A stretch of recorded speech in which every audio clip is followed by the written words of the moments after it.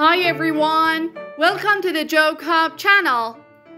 Lady Anabel strolled down the path to where the young gardener was pruning the roses. Hello, Dan. Good morning, your ladyship. You know, Dan, ever since you've come to work for us, I've been afraid that you would force me to kiss you, she said seductively.